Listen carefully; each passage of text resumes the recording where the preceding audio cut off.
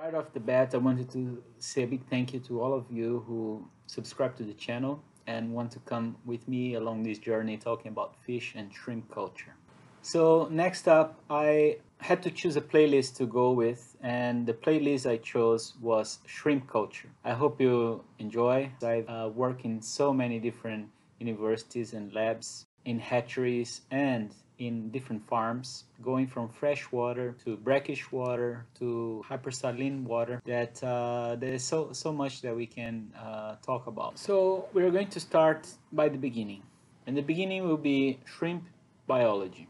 Then we're going to talk about hatcheries and larval quality. Then we're going to move into intensive shrimp farming, where I'm going to take you from what's the flow of water from the sea or from mangrove, from wherever the water is going to be captured through the farm and out. So let's have a complete flow of water. And then we're going to talk about biological production parameters of economic importance. We'll talk about shrimp feeds and feeding, water quality. We're going to talk about the role of the farm manager and what farm manager needs to have in mind and overlook.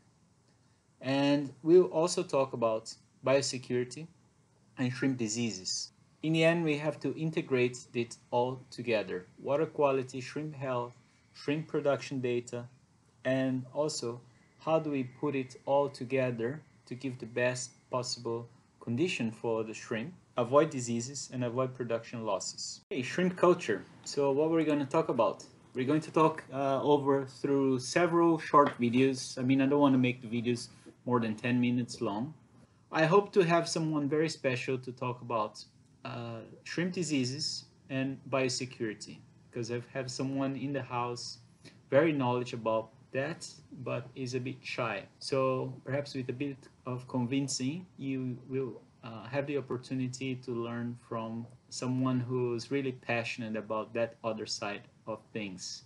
And when things go wrong, that's someone who I call to help on that front. And this person will always say the problem is with the manager. Let's just fire the manager.